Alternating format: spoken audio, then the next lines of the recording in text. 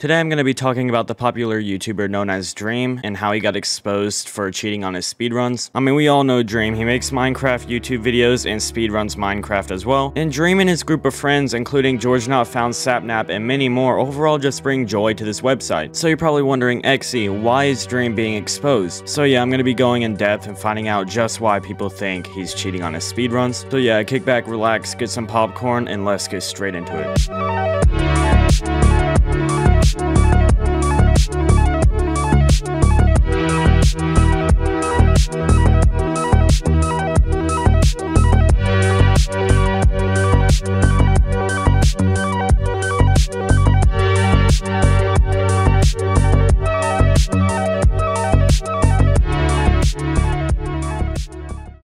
What's up guys, it's your boy Echzy, welcome back to another video. How you guys doing today? I'm doing quite well myself. So the other day I was browsing around YouTube and I stumbled across a video by the channel known as Geosquare. And in this video, Geosquare actually analyzes Dream's speedruns and determines whether he's cheating or not. So I'm sure we all know who Dream is by now. I believe right now he has over 13 million subscribers on YouTube. And if you've never actually watched Dream, then you've probably seen him on your recommended or suggested at least once. That's because his videos actually do extremely well on YouTube. But that's all besides the point. On top of Dream making these challenge videos on Minecraft, he actually speedruns Minecraft as well, which explains why he's so good at the game. And what Geosquare was getting at in his video is that Dream somehow changes the coding or changes something in order to give him better luck in his speedrun. He believes that the chance of emeralds dropping from trading in the nether has been tampered with, and along with the drop chance of blaze rods. He does this by comparing Illumina, another speedrunner's odds, to Dream's odds. So after Geosquare and his team went and examined Illumina's runs, they came to the conclusion that Illumina got 20 ender pearls out of 323 trades. Now that's pretty lucky, don't get me wrong. It comes out to a 0.09% chance of happening, but it is very much so doable. But here's the thing about Dream, he got a whopping 42 ender pearls out of 263 trades. Now from looking at just those numbers, you're probably like, Echzy,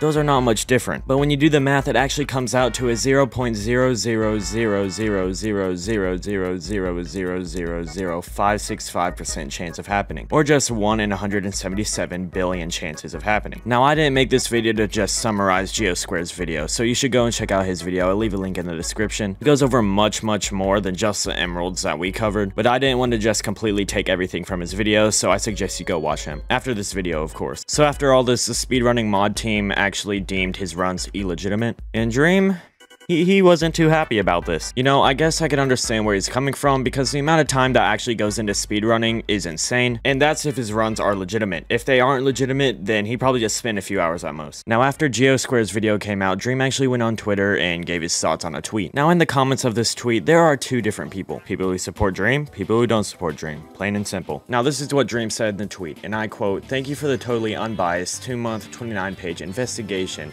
into whether a 16th place run had good luck." And that was made into a clickbait YouTube video by a head moderator.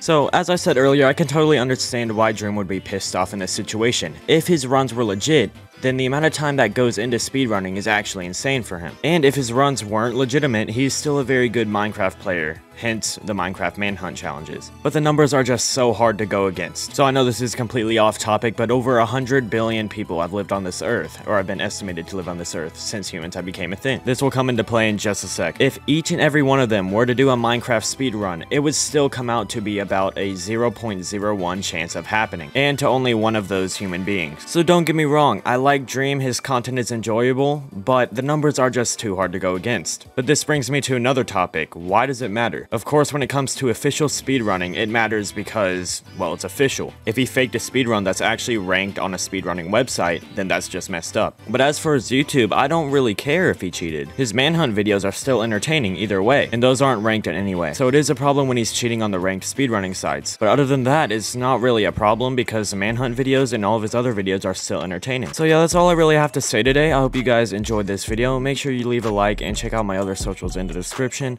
And yeah, I'll see you all later. Thank you all for watching. Peace. Go ahead, get yourself a plate. Got no bitches or no money.